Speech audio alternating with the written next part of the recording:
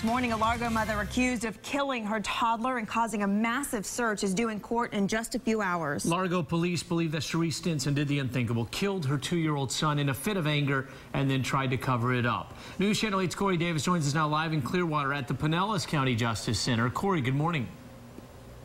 Hey, good morning, Marco and Avery. I can tell you that this is one of those cases, one of those stories that is not easy to cover. Cherie Stinson is set to be in court this morning for a pretrial hearing. Largo police say she killed her 2-year-old son, Jordan Beliveau, back in September and then lied, saying a man knocked her out and that Jordan was gone when she woke up.